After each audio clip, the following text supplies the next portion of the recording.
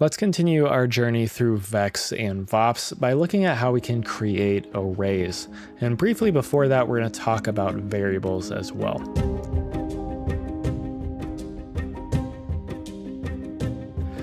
So as always, this project file will be available on Patreon. I'm also going to have a written version of it available. So if you want to just have a written version so you don't have to reference the video and try and scrub through and find what you're looking for, then you can grab that as well. But let's go ahead and drop down a grid, and then we'll drop down an attribute wrangle, and we'll set our display flag there.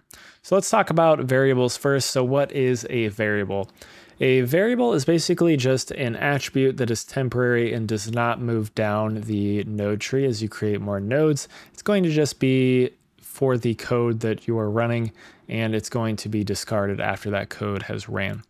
So let's take a look at this. So let's create an attribute first. So for an integer attribute, let's do I at my int, and let's set that equal to 1. And you can see that that now adds us to our geometry spreadsheet. But if we wanted to create a variable that is an integer, we're going to use int. And you can see that this is popped up as purple. If you see purple, it's going to be referencing a variable. So we'll call this my int2, and let's set that equal to a value of 2. Now, if I hit Control and Enter, you're going to see that we don't get any errors, but we also don't get anything set up here in our geometry spreadsheet. So how do we know that it's actually working? Well, we can test it by creating another attribute. So I at my int3, and we can set that equal to my int2. And now you can see that this is popping up in our spreadsheet with whatever value that we set up in this. So if I change that to 3, it changes to a 3. If I change it to a 4, you're going to see that it changes to a 4. Now we also have other variable types. So if we wanted to get a vector, we can do vector. We have a vector 2. We have our vector 4. Basically any variable that we want that is we're also capable of making an attribute for, we can create a variable for. So if we look at our documentation here for the Houdini VEX documentation, come down to this part where we have referenced before for creating different attributes. You can see this right side is for attributes. So this specifies how we create each individual type. And over here is actually how we create the variables. So if we type float, we're going to get a float. Vector 2, vector and vector 4 we all talked about, as well as int. If we wanted a matrix 2, we type matrix 2, matrix 3, matrix, string, and dict. They all refer to their respective variable types. So if you want to create a variable, this is how you're going to do it. If you want an integer, or sorry, an attribute, then you're going to reference this right side. But let's go ahead and just actually delete this just so we don't get any errors. And let's set this kind of off to the side here. And let's make a copy of this and start to look at our arrays. So I'm going to get rid of everything there. So there's two ways that you can create arrays. You can do it with variables, or you can do it with attributes. And they work a little bit differently. So we're going to go ahead and just cover both of them. So if we wanted to create an integer array that is a variable, we're going to do int, and then we're going to give it a name. So let's do int array. Let's just do int array. And we're going to use these two square brackets. And then we can set that equal to something by using these little squiggly brackets. So let's do 1, 2, 3. And you can see that if I hit Control and Enter, it's going to not give us an error, but again, we don't have anything showing up in our spreadsheet because that is not going to carry on past this code block. It's just going to be discarded. So let's go ahead and create an attribute so that we can take a look at making sure that we get what we wanted with our variable array.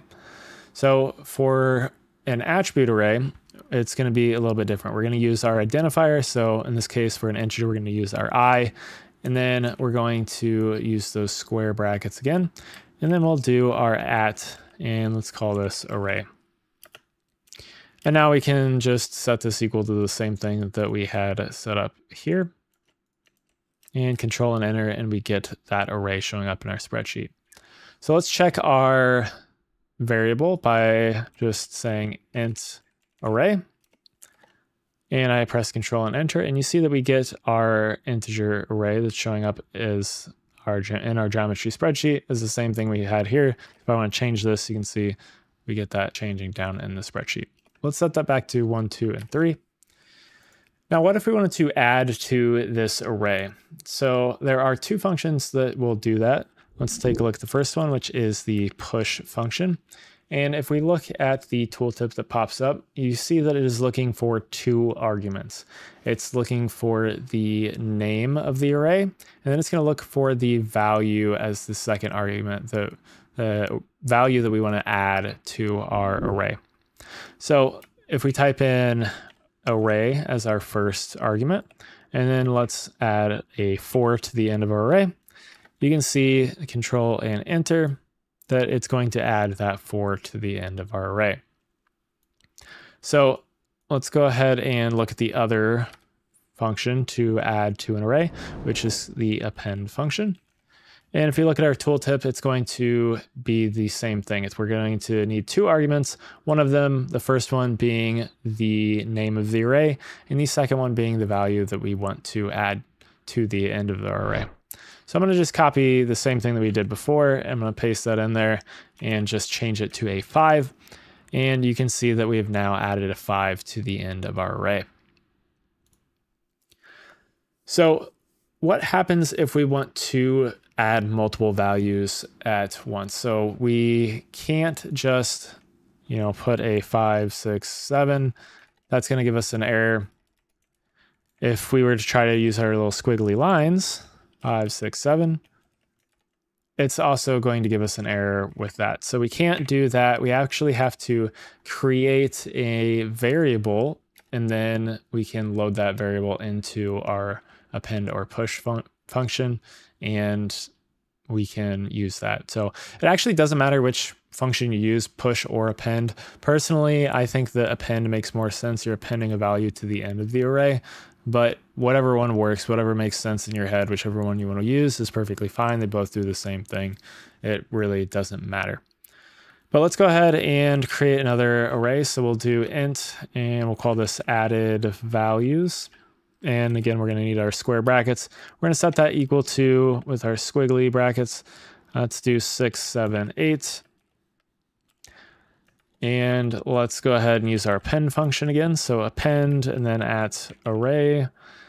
And let's add our added values as our values input. Whoops. And now if I take a look at our geometry spreadsheet, you can see that we have added all those values to our array. So super simple to do this, but it doesn't really make a lot of sense if you've never done it before. So definitely get yourself familiar with creating arrays and working with them. Let's go ahead and move on over to the VOPs portion. So let's add down a point VOP.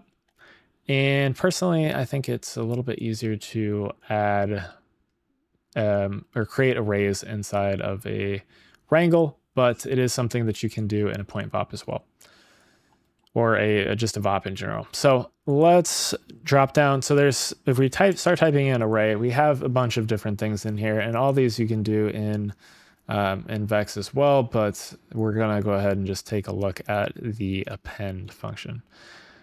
So if we drop down this append, it needs a couple of values. So it needs to know what type of an array it is. So in this case, it's going to be an integer array, and it needs a value. So if we go ahead and pipe in, let's just use our point number into this, and then let's do a bind export. We can set this type to a integer array. Let's do this my int array.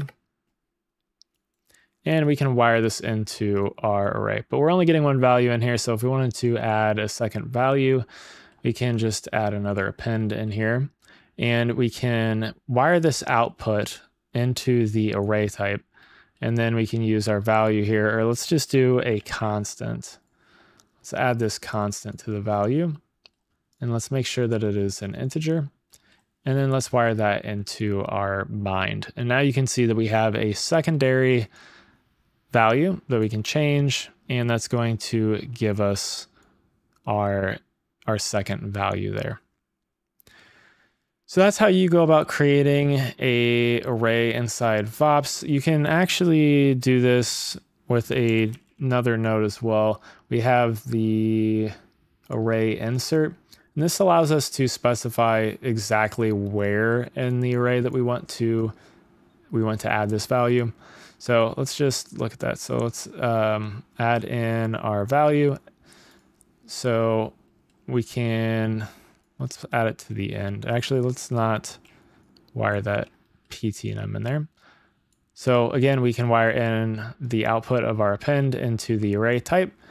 And then let's do, again, another constant. Let's make it an integer, and we wire that into the value. And this allows us to actually change the spot, or like the arrangement of the actual array. So you can see that we currently have it set up to the first index. So that's going to add it to the front, and I can change that however I want. Now notice if I go up to like 7 or something and I set this equal to a different value other than 0, it's going to add in different values into there until it gets to whatever input or index that we have set here, and it's just going to put zeros in there. So just keep that in mind. That is 2 ways that you can create arrays inside of VOPs. Really not too difficult, but it really will throw you for a loop when you're first trying to do it if you don't know what you're doing, because it's not real easy to just, you know, add, like you can't just add 2 constants in there into a bind export and get an array out of it. You have to use these different VOPs in order to do that. But anyways, hopefully this helped you out. Arrays are very useful for certain things. Finding like the number or the near points is one of those that we'll cover in the future. But there's some more complex things that we can do with arrays that we will, like I said, look at in future videos. But anyways, hopefully this helped you out. We will continue to look at more VEX and VOPs functions as we continue on through the series, so make sure you don't miss out on any of those. But anyways, thank you guys for watching, and have a good day.